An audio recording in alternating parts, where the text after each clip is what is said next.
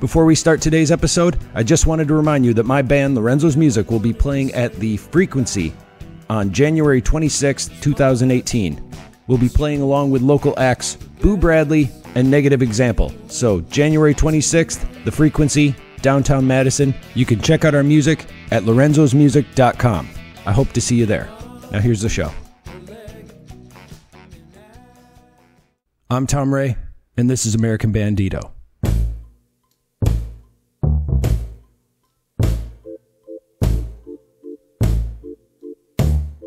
In the last episode, I introduced the people I met that either own or operate the 10 different places I'm talking to this season.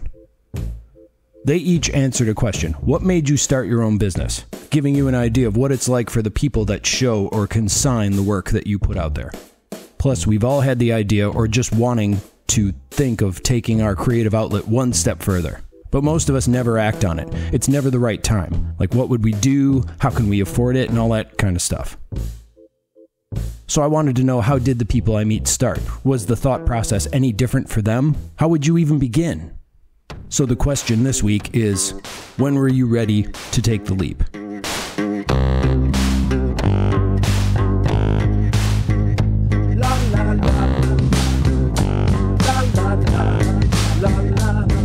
Laura from Anthology on State Street mentioned in the last episode using the invaluable lessons that she got from running someone else's store. And as she's going to tell you, this was even pointed out to her by her previous boss, who gave her the push to venture on her own. I want to own a store of my own. It was always there, and initially it was sort of like, oh, I'll just take over this store, which is like very conceited, the way that thinking was. But anyway, that's what I was like. You know, here I have this very regimented path, and that was the next step. It was clear that my ideas of having that creative component just weren't going to fit into that existing business. There was like a moment where I was like, I'm not going to fit into this existing business, and it was like a little bit of a crisis point for me. And then all of a sudden it was like, you know, I spent months kind of agonizing over that. And then all of a sudden I was like, wait, you know, for the last 4 years I've been telling everybody that I'm going to own my own store by the time I hit 40. And maybe that's what this is all about. It happened a little bit before 40, so yay. Yeah, nice. You made the deadline. I did make the deadline. Phew. So you were saying that you were originally planning to take over the previous business. I just figured, I mean, you know, I was just kind of like working my way up the ladder. Unfortunately, in small business, there's just not a lot of rungs. Even my old boss would always say, once you've worked for me as a manager for 3 years, you're ready to go on your own. I've taught you what you need to know.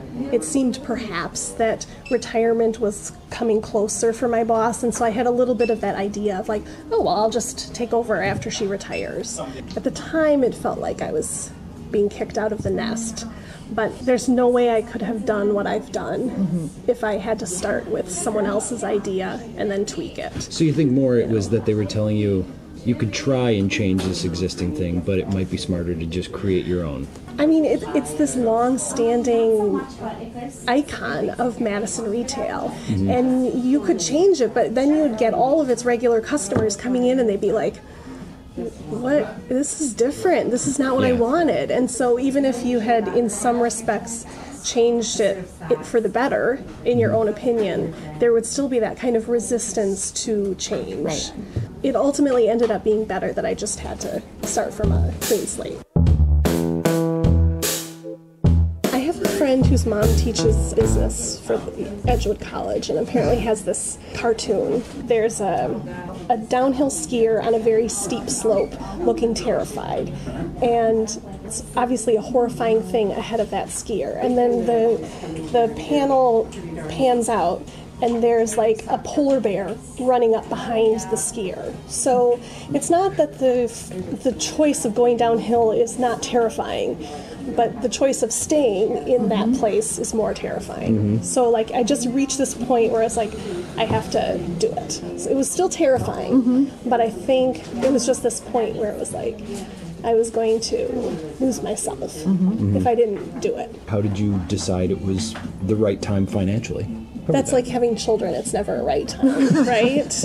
There's no, I mean, In hindsight, we were just amazingly lucky because it was basically late fall of 2007 that I was transferring funds. Our parents gave us, some seed money, and we got our bank loan, and all of that was happening late 2007, January 2008. And if we had waited another year, even though we had a very small bank loan, we might not have been able to get it. It's like the national financial picture got suddenly more dire. Even though it seemed like we were taking a tremendous risk, it was actually like the best moment for us to do what we did. It was lucky. Was it just a small business loan, or?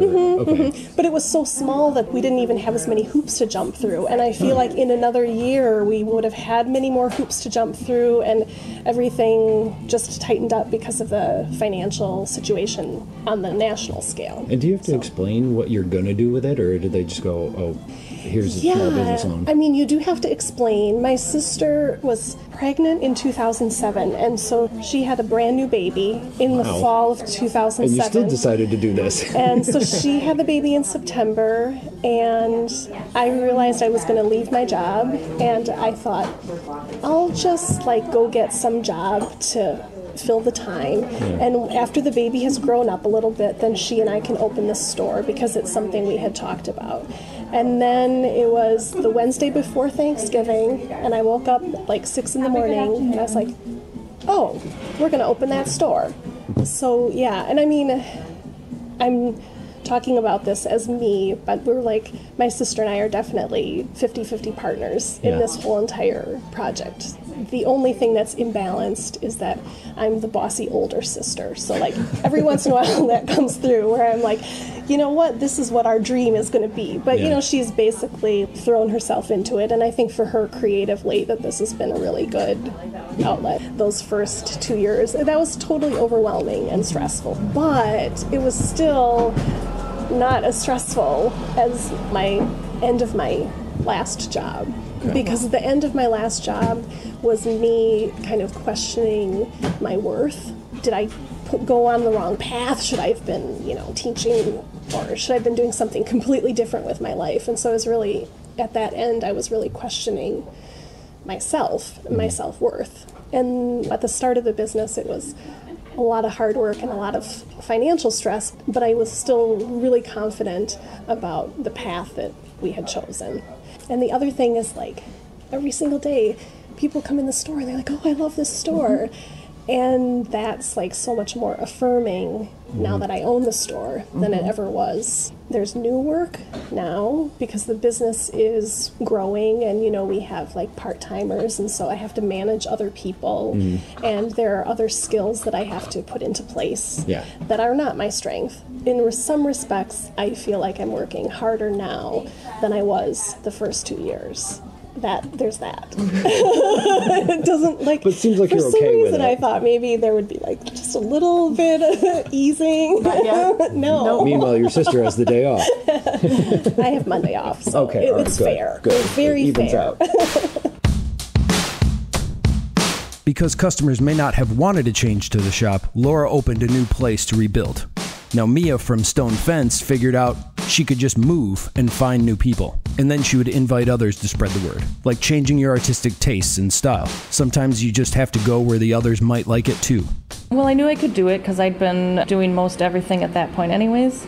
And I didn't want to do anything else. So I just felt like, okay, I'm just gonna do this, and I think it'll work. So you already had kind of the experience of running the place. Right. What does that entail? A little bit of everything. I mean, you do the purchasing, you do the human resources. I do have an accountant, but I do a lot of it myself also. So you kind of wear all the hats. Okay. How do you find the people that you brought in? Or how did you initially go, hey, artists? Well, I knew a lot of people. I do. I know a lot of artists. My husband and I have spent the last 30 years, we've known a lot of artists. It seems the theme is whether it's something horrible or great. So far, the thing that makes people decide to do it is something happened in their life while they were thinking about it. Here's Sarah from One-OneThousand. At some point, you just do it. Okay. So I analyzed it, I think, for probably 2 or 3 years. I did all the things that you should do, where you decide how much money you need to survive per month and cut back on things to start to prepare. But you would never really know what it's going to feel like until you just do it. I think a lot of the practice of getting ready to start the business for me was starting to become comfortable with uncertainty, which I'm still not completely comfortable with. But you just have to learn how to cope with it, because you're starting something from scratch and you're the only person holding you accountable. You don't know what's going to happen. Yeah. I am married, so my partner, you know, a lot of conversations with my partner about what this could look like and what it means, because I was the breadwinner in the family, and so what that would mean for us. Talked about it logically, but then you just decide you're just going to do it. Just do it. Do you mean the sole breadwinner, or comparatively you made more than comparatively? He did? Comparatively, okay. Yeah. I was up for a promotion at my job, and I was at this place where the next level up was like really getting into higher level money, and I knew it was a pivotal point for me. Financially, I'm at this point where we're really comfortable, but if we made a lot less, it would be okay. But if I make that next level amount of money, I think I could really get sucked in. And we could maybe, if we have kids, then we're like really sucked in and tied into this money. And so I didn't get the job. I was like the finalist for a promotion, and my gut the whole time was telling me, like, you've got something you want to do, now is the time you should do it. But I was like still sucked into this system. Mm-hmm. And so when I didn't get it, it was like the clincher, like, okay, universe, I'm gonna listen. Mm-hmm. And I'm just gonna try it now because I don't have as much to lose. And so I did it.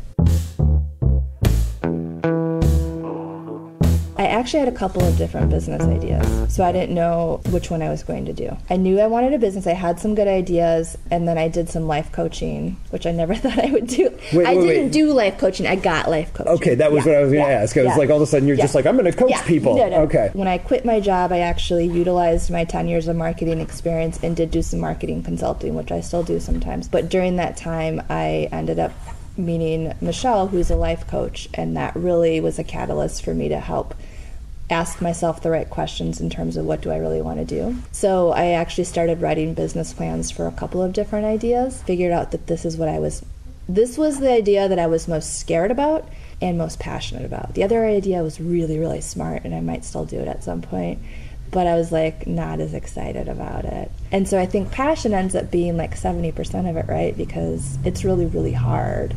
And so if you don't really feel excited and in love with it, I don't think it's going to be successful no matter what.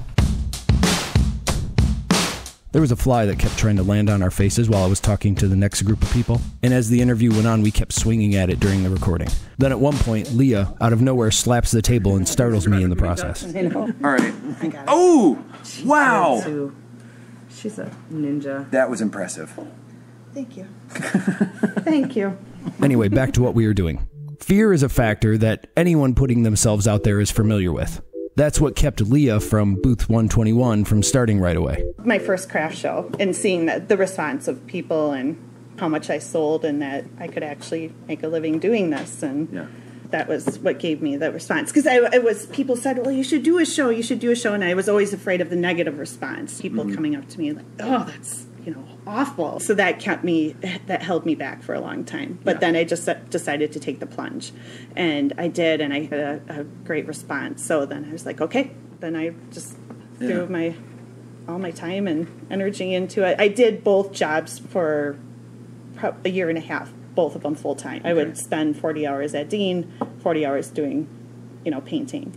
The demand was there. But then one day it was just like, okay, this... It was after that craft show, and I saw how much money I made, and that if I could devote more time to it, I could make more money. And what made you decide to go, well, you said you're still doing the bar, but what made you go, yeah, hell with it, I'll do this too? We were just talking. We were just like hanging out talking one day, and I knew what she wanted to do. And my son was getting older, so I kind of went to bartending so I could be at home with my son during the day. So I could have Oliver, her son, during the day, and then another friend's daughter during the day, kind of to take care of the kids and be the mom and still go to work at night, and that was good, but everyone was getting older. No one else was going to have any more babies for me to take care of. But it was also time just to get out of the house and to not be at work every night till 3 a.m. and do something. She's so passionate about what she does, and she's so great at it that it's good to be a part of that.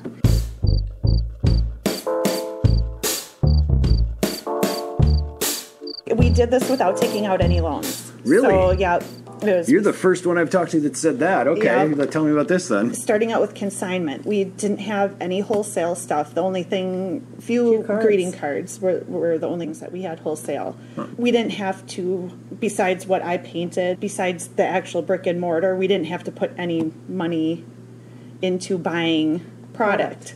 Yeah. So we had people bring it in. We didn't have to buy it from them. As it sold, we paid them a portion of it. As a consignment store, I had my stuff in some other consignment stores, and they wanted 50% of what I brought to them. You can't make any money doing that. So we wanted to make the consignment rate very appealable to the vendors coming in. So we checked around and made it so people could actually make money having their product here versus just put it in there for someone to buy their stuff. Not get any profit from it, basically. Yeah. And have a storefront all the time that's open, not just to have the people wait for the craft shows to see their product. So you just bought the building? Well, we didn't buy the building. We rent it. We still rent it. Up until this year, end of March, we were only on half the building, which is this side here. So how does that work? I know. The business that was in this side left, and they were supposed to be here longer, and that was our goal then, to once their lease was up, then to take over the whole building. They left a little earlier than we were expecting. After the holiday season, though, that we had last year, seeing the demand and the sales, basically, we're like, okay, we have something here. It was rough going for the first couple months because we didn't have a ton of vendors or a ton of product to sell, but as people heard of us, a lot of people would approach us about bringing stuff in, and I feel like we really have the right mix of vendors now, and that I think has really helped us. And that would explain the other store that I walked into in the back when I was like, how far back does this place go? Right. I didn't know if we had necessarily enough product to take up the entire whole building. We had that space in the back, and we were brainstorming on what to do with it, and we'll hold workshops. Well, that's only going to happen every once in a while. So I approached Allison is her name, and her shop is called Candy Buckingham's, and it was just down the street. Which is an adorable name, by the way. I know. The funny story is it's her first animal in the street she grew up on. So I'm like, your stripper name. Right, okay. I was just going to say, isn't that the formula? It is.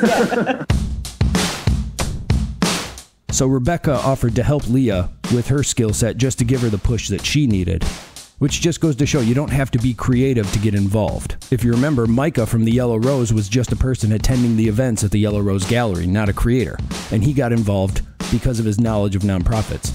And Demetrius was a creator, but was able to offer how to help kids in outreach programs. Being an artist and having my own business before I became executive director, that's something that I was already doing. What was the business? The business that I used to do before, I used to teach 2D animation. I also used to teach webcomics. So I had a webcomic series. I was the artist, the writer, the promoter. Everything was all pretty much based on me. Get you accustomed to take on pretty much challenges. Once you focus on that, conquer that, then you can move on to the next. Having 20 artists under myself, I'm a family man. I've been married for 17 years. I have 6 kids. Oldest son is 19 years old. My youngest son is 13 years old. So they range between 13 and 19. So I've also been trained over the years on how to deal with all types of personalities. I take that and I apply it to the expectations here at the gallery. You know, having artists under you, you want them to feel comfortable, and you want them to feel that the time that they're spending here is worth the time that they receive some type of reward afterwards. It's a hard industry, so that's pretty much my take on it. I didn't mean to sputter wow when you said 6 kids, but I mean, I have 2, and that's a pain. Oh, man. 4 boys and 2 girls. Oh, man.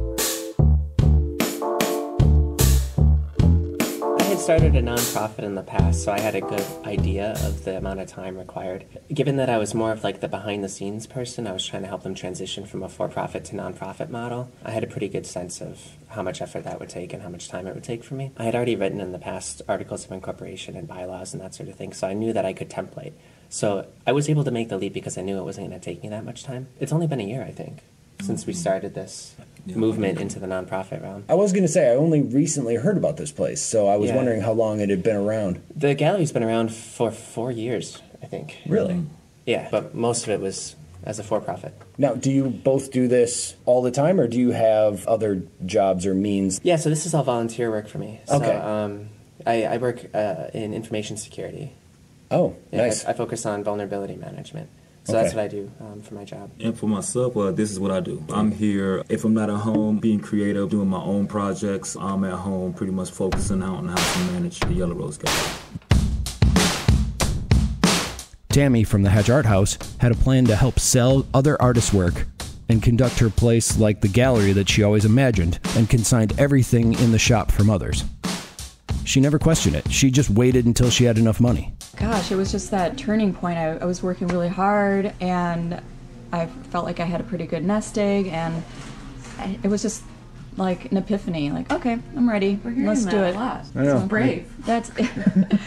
I mean, honestly, it kind of was, but I've never been that person that really thought too much about it. I would just, this is what I really want, and you hope that your friends and family are behind you, but if they're not, then it's more of like, well, I'm just going to do the best that I can and hopefully prove them wrong. You still needed your tips and everything to live, so how were you planning for this big move as it was going along? My business plan, so to speak, for Hatch was, I thought, still think is pretty solid, and it was to do everything on a serious shoestring budget. It's run just like a regular art gallery, a typical art gallery, I should say, where everything is on consignment. Mm-hmm. So the artists all own their work until it sells, and then they get paid.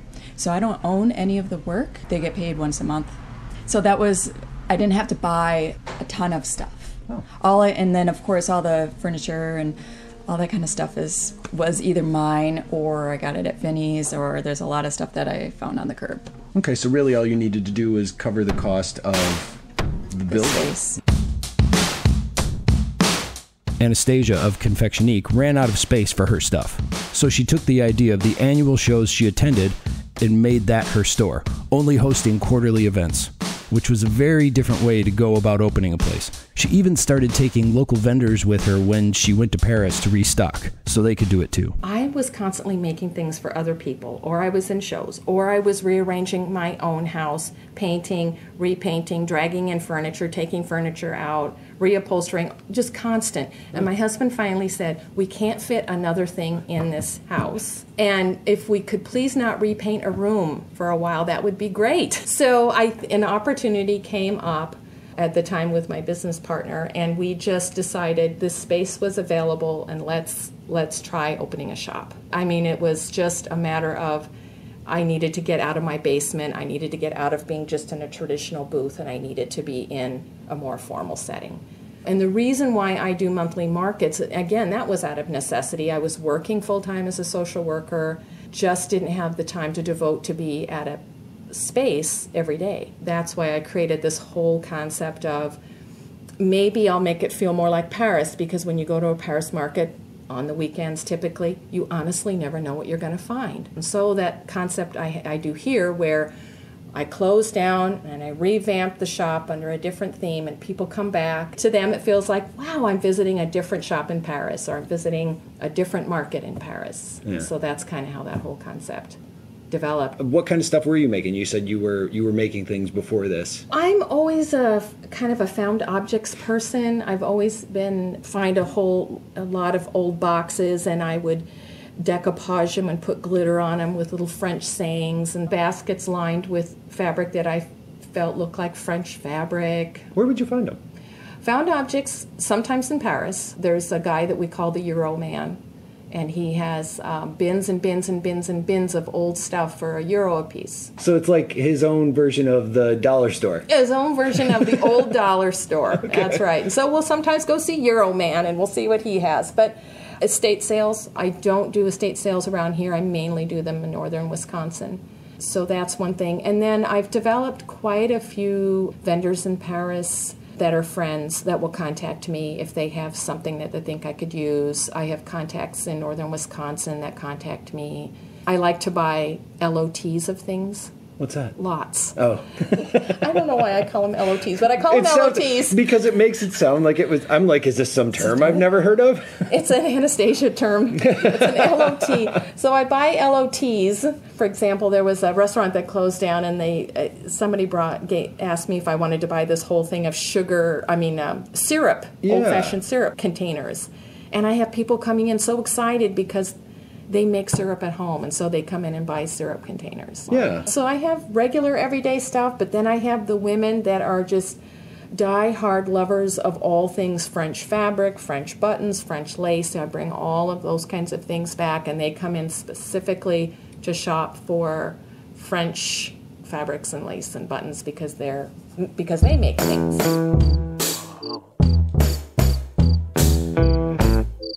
How did you plan for it? Probably I would have to say is a shoestring shop. Even all the furniture is secondhand and painted. It was just kind of a little bit every year. My husband and I just would look at our budget and can we put a little bit of money in to update something? And so we did a little something with the floor, and I had something designed here in the back.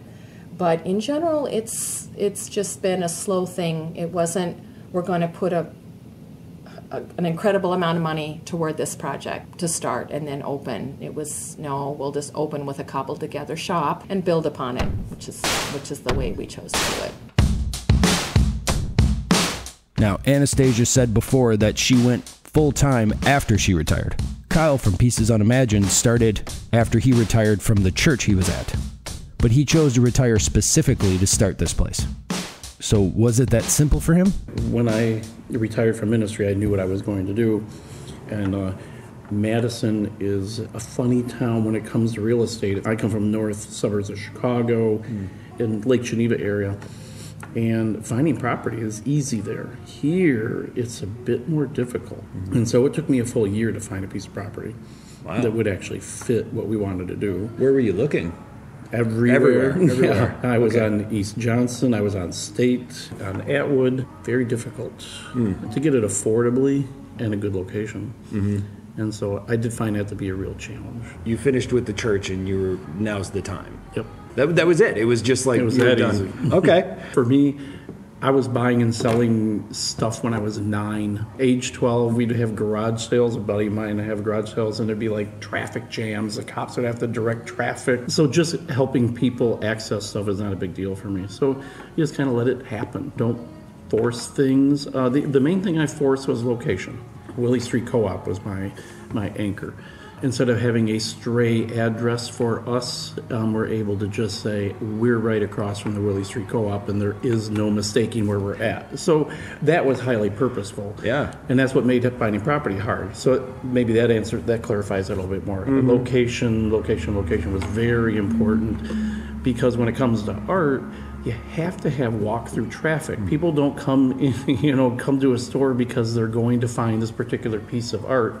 You have to stumble on that art, so you have to have foot traffic. I had a little saved up, but really didn't have that much. Really? Yeah, it really wasn't that kind of venture. No, it's not a highly moneyed thing.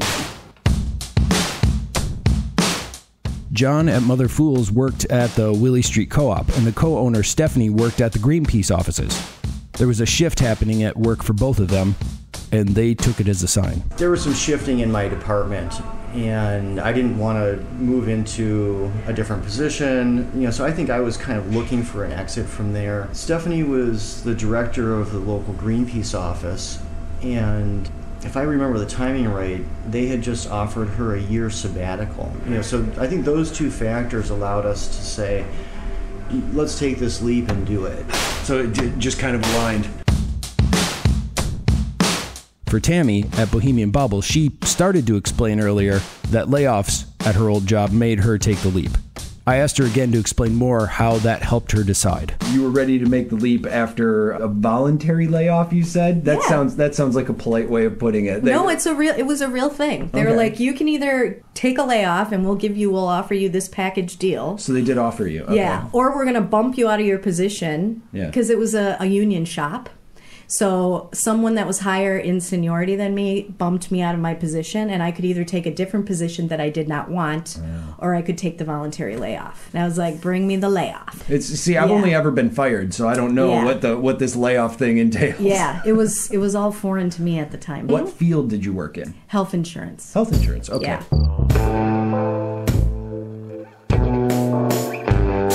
I had a shop before this happened. You did? While I was still working full-time. I had a shop right down the street from where I live called the Bohemian Bauble, and it was my jewelry, and I sold the art of a bunch of other local artists, and it was kind of like a co-op where I didn't have any employees, but the people who wanted to sell their art there had to work a couple shifts a month in exchange for selling their items. Oh, okay. And we made that work for 6 years. I look back now and I have no idea how I made it work, because I was working practically full-time at my day job still, and I had 2 little kids. But I did it for 6 years. It was an awesome experience. I knew when it was time to let it go. And then I closed, and then I got offered the layoff. Oh, okay, yeah. 9 months later. All right. But it wouldn't have mattered anyway. I think even, I didn't feel like, oh, geez, now I'm going to have all this time if I want to be at the shop. Well, the shop was gone by then, and I was fine with it. Is it really that? Is it just one little thing to convince you to take a chance on what you do? Is anyone else out there terrified by that answer? What kind of chances am I not taking, big or small? Am I missing out on something?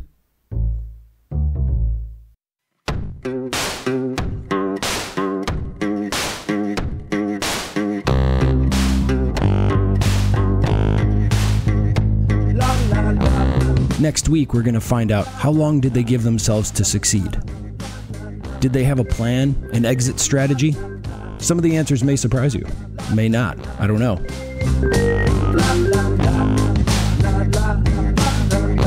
I'd like to thank you for listening to the show, and if this is your first time hearing the podcast, you can subscribe at americanbandito.com/subscribe.